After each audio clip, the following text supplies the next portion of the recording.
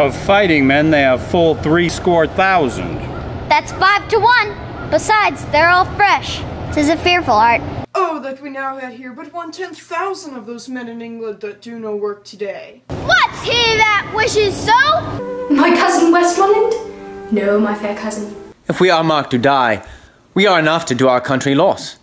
And if to live, the fewer men, the greater share of honor. God's will, I pray thee, wish not one man more.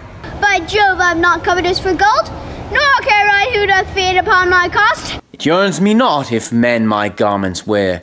Such outward things dwell not in my desires. But if it be such to covet honor, I am the most offending soul alive. No, faith, my coz, wish not a man from England. God's peace, I would not lose so great an honor as one man more methinks would share from me, for the best hope I have, oh, do not wish one more.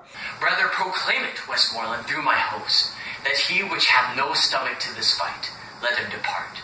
His passport shall be made, and crowns for convoy put into his purse. We would not die in that man's company that fears his fellowship to die with us. This day is called the Feast of Crispin. He that outlives this day and comes safe home will stand a tiptoe when the day is named, and rouse him at the name of Crispin. He that shall live this day and see old age will yearly on the vigil feast his neighbors and say, Tomorrow is St. Crispin. Then will he strip his sleeve and show his scars and say, these wounds I had on Crispin's day. Old men forget, yet all should be forgotten, but he'll remember with advantages what feats he did this day. Then shall our names, familiar in their mouths as household words, Harry the King, Bedford and Exeter, Warwick and Talbot, Salisbury and Gloucester, be in their flowing cups freshly remembered. This story shall the good man teach his son.